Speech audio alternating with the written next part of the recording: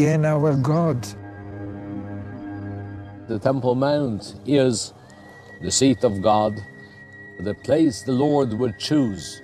Hamakom asher yivchar Adonai Elohecha. Every day, 3 times a day, Jews recite this prayer. May it be your will that the temple be speedily rebuilt in our own time. It's a prayer they prayed for almost 2,000 years. But Jews here in Jerusalem are doing more than just praying. Just a few steps away from the Western Wall, rabbis and craftsmen are building what they call a temple in waiting.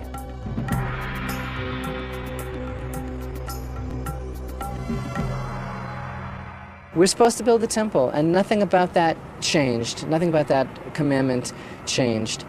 Chaim Richman is a director at the Temple Institute in Jerusalem.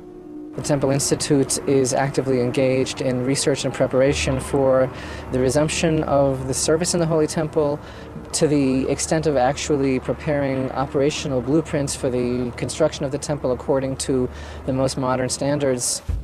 This menorah is just one of several vessels created for the next temple.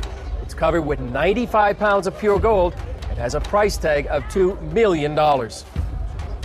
Piece by piece, the third temple is taking shape, with priest garments, vessels of copper, gold, and silver, and a new generation of Levite priests, specially trained for temple service.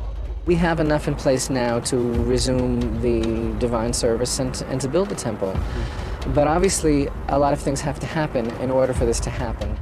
Richman isn't the only one who's ready to rebuild.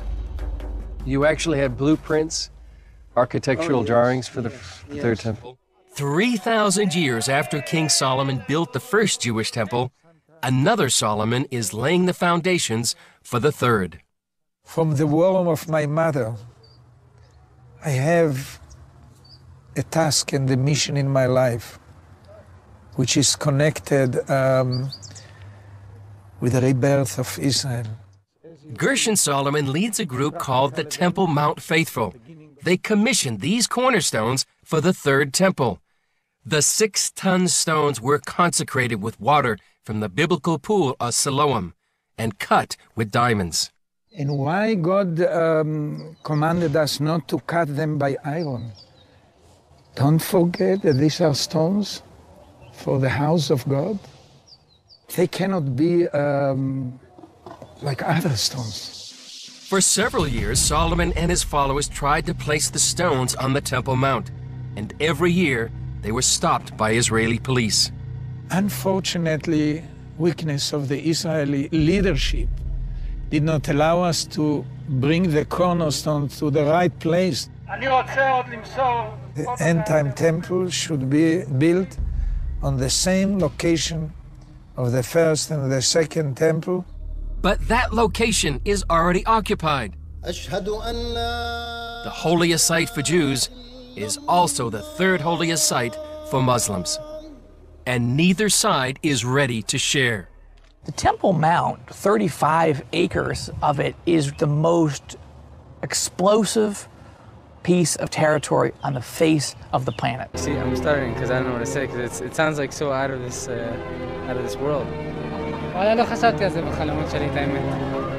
to believe that it will bring harmony, some tranquility in the world, some peace.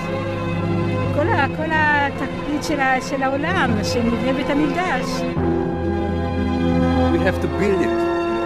We have to build it. The emphasis of this time period should not be about the mourning, The mourning should be a device to put us into a frame of mind to rebuild the temple.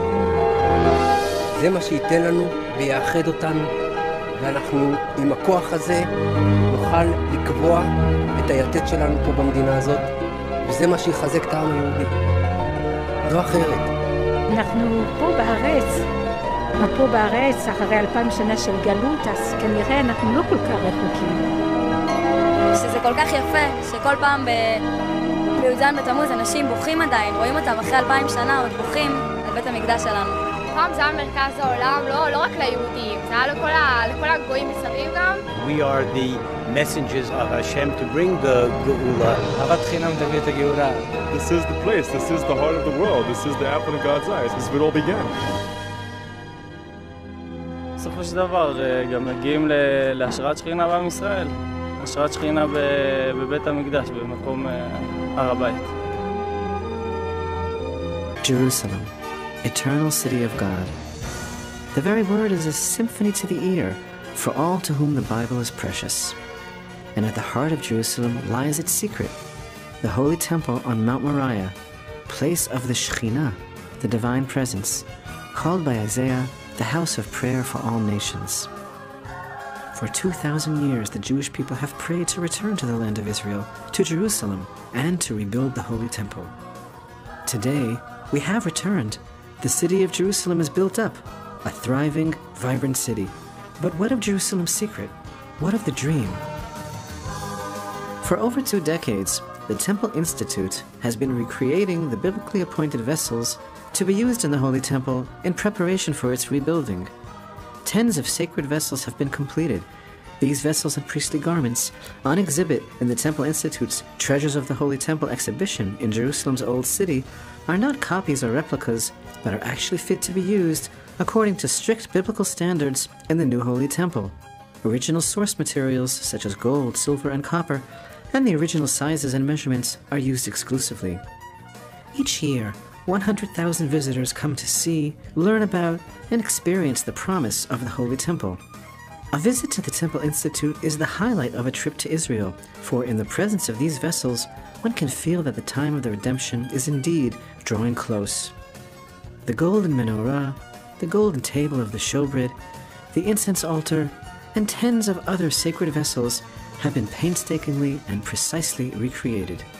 Silver trumpets, Levitical harps, and lyres are ready to be heard once again in the streets of Jerusalem.